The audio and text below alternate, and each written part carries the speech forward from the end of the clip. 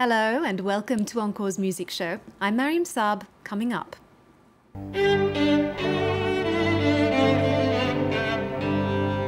A huge talent born on the strings of a 1/8 miniature violin in Siberia. Vadim Repin began as a child prodigy and matured into the most perfect violinist, according to the late 20th century violin maestro Yehudi Menuhin. From Beethoven to Brahms, Sibelius to Shostakovich, Vadim Repin has interpreted the greatest violin repertoire set to score. He joins us in the studio ahead of the Trans-Siberian Arts Festival.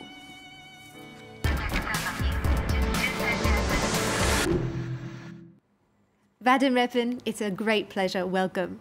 Thank you very much for inviting me. I'm very happy to be here. Now, that introduction I just gave could have been remarkably different if you got your first pick of instrument. We could say that you didn't choose the violin, it chose you. That's true. Well, it's been purely by chance. I wanted to do any music, noisy music, the louder the better, according to my mother. And at the school, they had only free space on the class of violin. And you wanted to play the accordion initially?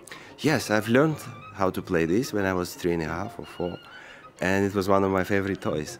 But destiny was calling, and we can see here, this is you at 12 years of age, remarkable, playing the violin, and alongside your mentor, Bron. Now we're going to take a look at Vadim Repin at various stages in his career.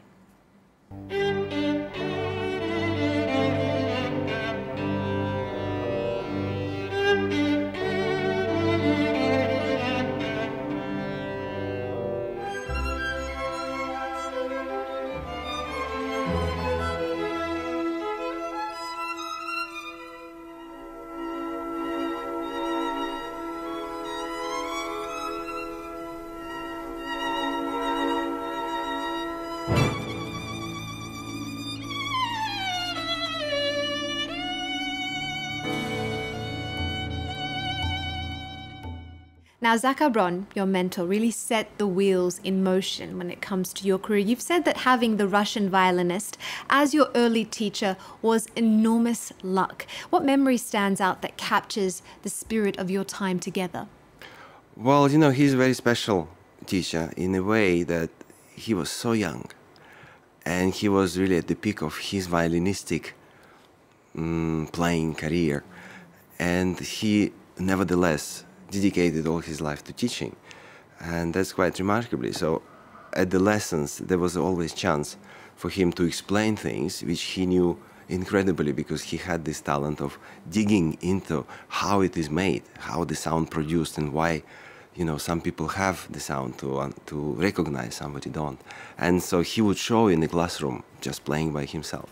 And I heard he's not as severe as he comes across in the clips that circulate online, where he's reprimanding this you clip is very for not famous, getting that it right. in a way, between some violinists, famous because he was really killing me, and I don't know what bug bit him just an hour before, and he was so strict with me. Never before, never after, he was in such a mood. Well, you never know. Now, you've carried on this tradition of nurturing childhood talent into a classical musical festival you founded in your hometown in Siberia. It's called the Trans-Siberian Arts Festival. It begins March 15th and runs through to mid-April. What's your vision for the festival? Well, I see that on one side, we call it Trans-Siberian because Trans-Siberian is a bridge between West and East. And I've thought of it for a very long time. I've been asked to do something in my hometown, which is Novosibirsk. And by, you know, always getting distant, finally I thought, why not? And to create something unusual, and especially something that never been done before. And in my dreams, I envisage this as a global project, because this bridge is Trans-Siberian, it's 9,000 kilometers, so we can make it even bigger. And you're even connecting with Japan during this festival. Absolutely, we do interesting programs in Japan, and this year we'll be also in Europe and in other places, and many cities in Russia. Cultural bridges that you create between people, they're the strongest. You share a life, a family, and the stage with prima ballerina Svetlana Zakharova.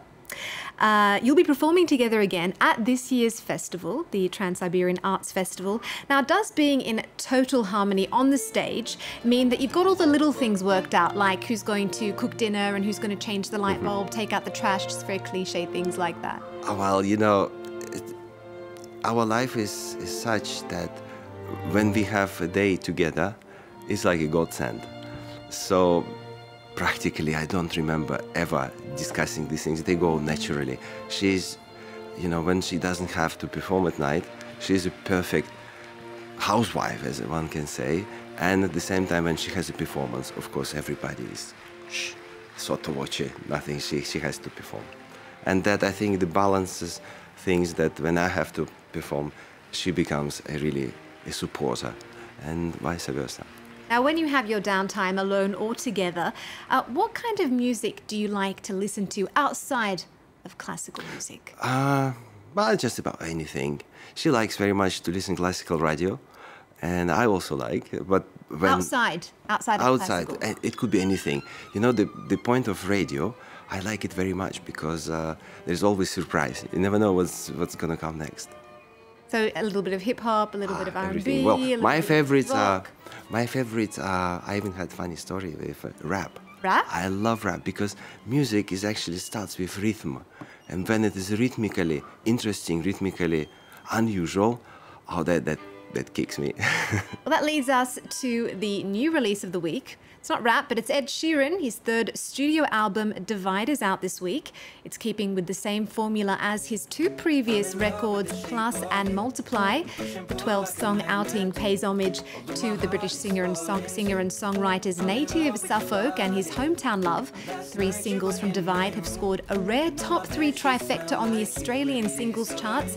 And Divide ends a 1-year hiatus that saw Sheeran unplug from social media to travel the world and see everything he says he'd missed.